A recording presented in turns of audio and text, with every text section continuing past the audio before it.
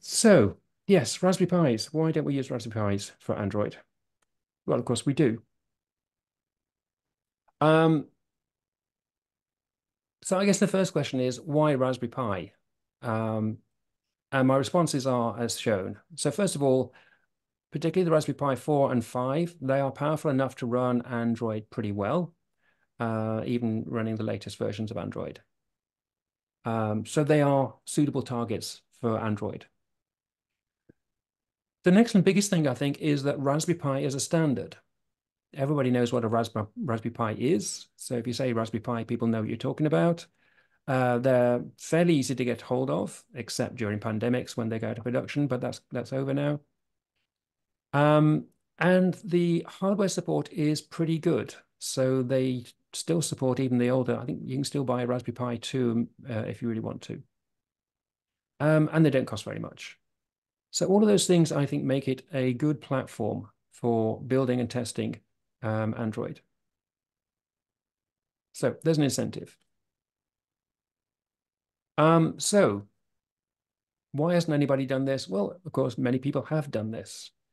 Um, there are many projects I could mention here, and I apologize for those I've missed out. But the ones I'm looking at, we have GlowDroid. GlowDroid is especially interesting, and that's the one that I'm going to be using in the next couple of slides. So GlowDroid originally, I think, was a project to support the Orange Pi, but it added in support for various other boards, including the Raspberry Pi, over time. GlowDroid is pretty complete. It has many of the features I'm going to mention on the next slide, but it is a little bit too much. It's gradually turning it into a distribution rather than just a board support package. So GlowDroid is a good choice, but it does too much, in my opinion. Android RPi has been around probably the longest of the whole lot, at least to my knowledge. Android RPi has been building Android for Raspberry Pis at least since the Raspberry Pi 3, and I've been using it since then. The problem with the Android RPi is that it's a little bit lightweight. It implements Android in a very minimalist way and not really in a very compatible way. So it's lacking a lot of features. Raspberry Vanilla is somewhat similar to Android RPi. It's done by a guy called Consta Kang, who also does an implementation of Android for Lineage OS. So it's a good solution, but it also is a little bit minimalist in some ways, and also it is a little bit intrusive. It's tending to bring more and more Lineage OS features in, and it makes some slightly odd changes to the build system, which I don't like. Final bullet point, there is a Google group. So there is a discussion forum for Android on Raspberry Pi. There's not a lot going on there, but there are various things that pop up from time to time. So summary then, of the three I mentioned, they all are good, but none of them quite do what I want. So what is my idea? What's my ideal Android for Raspberry Pi? So first of all, it should be based on as clean an AOSP build as possible. So I don't want a distro which goes in and modifies the AOSP code base, except in a few cases where it needs to be, particularly in the graphics support. The next point on there is that as well as tablet format, I really, really want it to support automotive. So I want out-of-the-box support for automotive. And Android TV also would be nice. The next point, ADB over USB. I really dislike, and I find it, so you can use ADB over a network, over Ethernet or Wi-Fi, whatever. I find it rather flaky. It comes in rather late, so you could have the system booted up to a fairly large extent before you can use ADB. I much prefer USB. And also, if you have a USB connection in there, it would be nice if you could use fastboot, so I can use standard fastboot commands instead of fiddling around, pulling SD cards out and reflashing them and plugging them back in again, which isn't a pain. In terms of implementation, I really would like it to use the super partition, so dynamically resized partitions. Really would like it if it used AB partition slots and it allowed us to do over-the-air updates, OTA. We really want a recovery mode. Should be based on a GKI, a generic kernel image, which is the standard now for Android kernels. It would be nice if we could optionally enable DM Verity and AVB. An ultimate goal, and I think it would require a lot of work to get to this point, but I really would like to get to the point where we can run SE Linux in enforcing mode instead of in permissive mode as now. And it would be truly wonderful if it could pass all of the tests in the CTS and VTS, the compatibility test suite and the vendor test suite. If you do that, particularly with the CTS, it then becomes Android compatible, and you can even use Android in the name.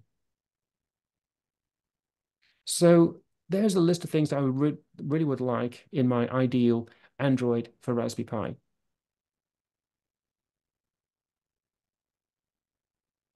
So this is my latest implementation of this. And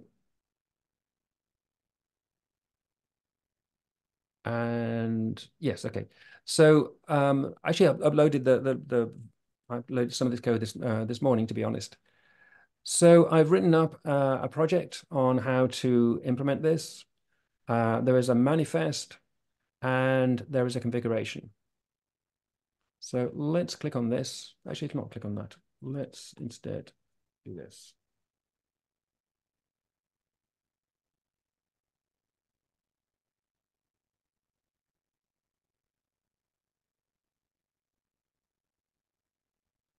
Okay, so this is the main AOSP meetup, which you should be familiar with. If I go down to the project pages, there's a project now building ASP for the Raspberry Pi.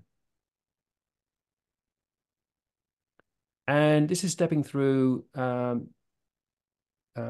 downloading and building my modified fork of GlowDroid. So when I say modified, really all I've done so far is I've added in automotive support.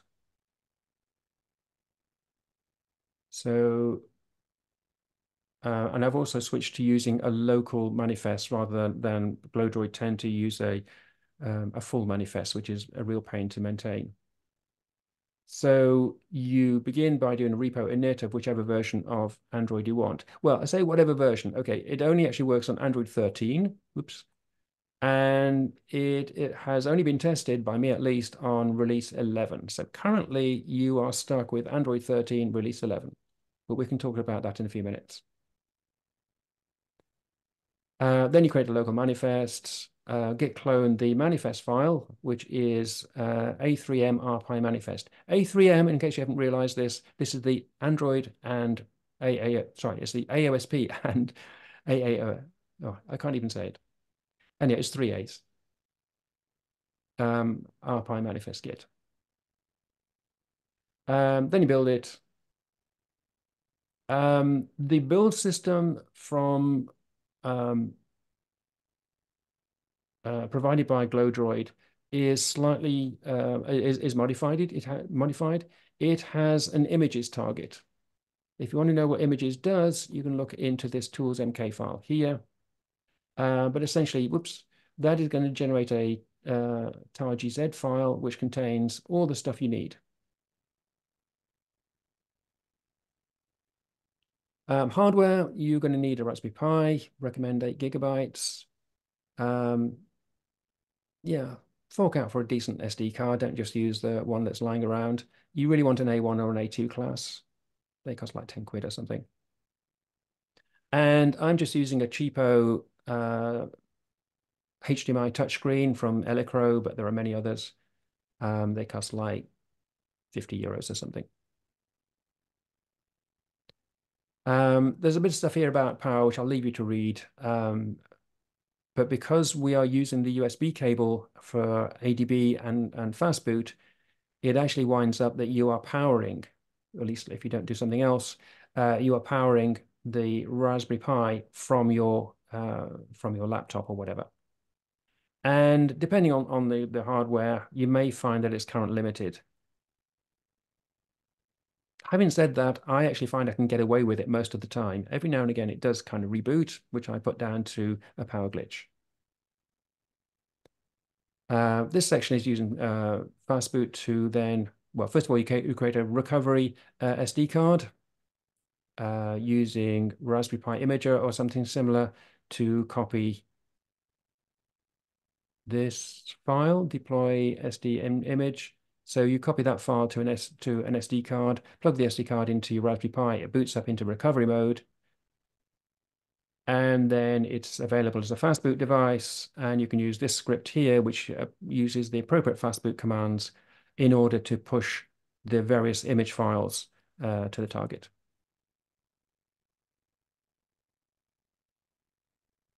Okay, so that's what it is. Like I say, that basically works. There are some glitches, but it basically works. If I come back to my presentation, so what needs to be done? So the reason I'm saying this is that I'm kind of looking for volunteers here. If anybody wants to hack around on this, please do. The links on the previous slide. But here are some things that need to be done. The first thing is that it's currently on Android 13. So it needs to be ported to 14.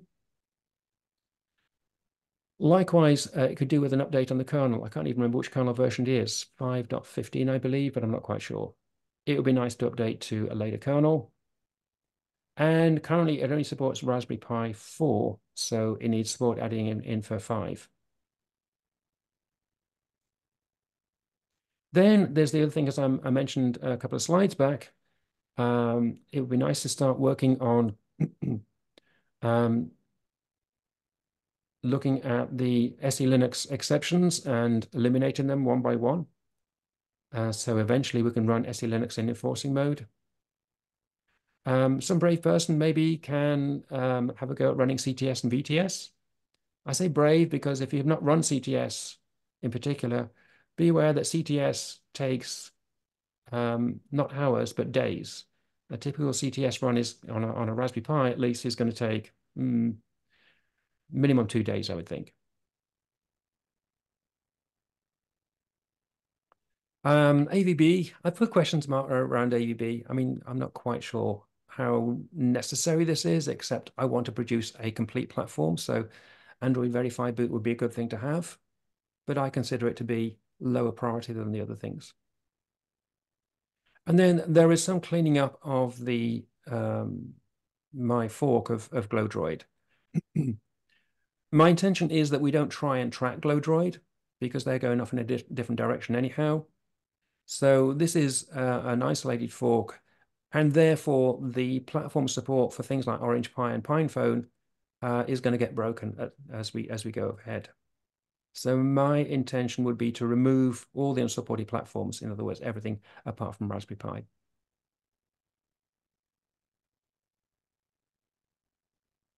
So that's where we're up to. So first of all, you can go to the project page, and I encourage you to, if you have a Raspberry Pi 4 lying around, to try all this out and see if it works. If it doesn't work, let me know. Like I say, I've done minimal testing on this. So I'd like your feedback on that. And even more than that, I would really like your input on addressing some of these issues. And that's basically it. I can't actually give a demo because my camera is pointing in the wrong direction. But whoops, didn't quite mean to do that. Let's move that out of the way. You didn't see that.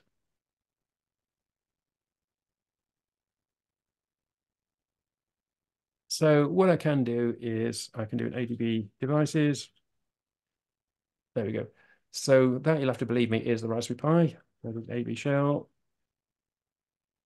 Yeah, it's a Raspberry Pi. It says so here, right? You've got to believe me. but it does all the kind of Android things you would expect. It is running the automotive version.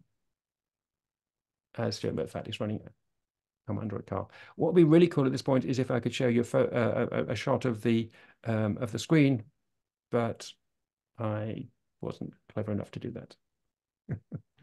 You could use screen copy, right? I could use screen copy. Would that actually work? Because it's actually connected to a different machine. I'm not going to try that. Once you have ADB, it should work. A screen copy. Okay. Oh. I was brilliant. It works. Slowly. Yeah, okay. So as you can see, this is Android 13 running on a Raspberry Pi 4. Kind of slowly. If you're running it physically, it's much faster. Yeah, that's what it does. So that's it. That's all I have.